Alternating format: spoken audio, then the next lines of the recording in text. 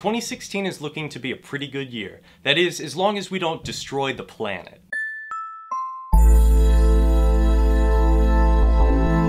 Welcome back to Interesthings. My name is Jack O'Brien. It's no secret that Donald Trump isn't very sympathetic to the environment. Many people have recently voiced their concerns about the future of the environment now that Trump is in office. So the real question is, what's going to happen? Now, the next 4 years of the United States government's involvement with protecting the environment will be little to none, but this doesn't mean that there will be no environmental reform going on, and there are many different ways that this can occur. As new forms of energy such as solar continue to get cheaper, people will make the switch regardless of their opinions on the environment. It's just basic economics. So the real question is, what's going to happen in the 2020 election?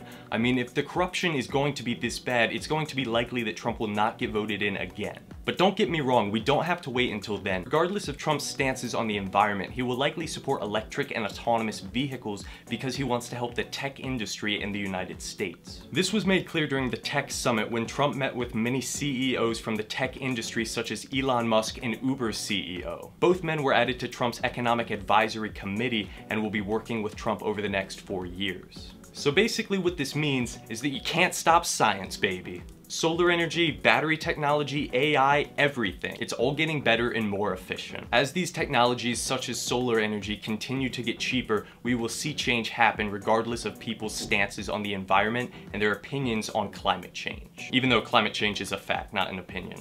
And just because the United States is taking a step backwards doesn't mean that the rest of the world will. Many countries from the Paris Agreement have agreed to stick to the agreement regardless of what other countries do. Hint, hint, nudge, nudge, America. And we are already seeing countries such as China and India building massive solar farms, and this is just the beginning of a whole new wave of solar energy plants to come. So Donald Trump has the power to destroy the world, but it will be a whole lot easier if people and countries don't stand up and say they want change. It's clear that the government cannot help us with everything, and over the next 4 years, we will need to make decisions that will impact the future. And we all vote through the purchases we make every day. So what do you guys think? Do you think America really will take a turn in the wrong direction? Let me know in the comments down below. And don't forget to leave a like on this video and subscribe if you haven't already. And don't forget to bell me. And I'll see you guys in the next one.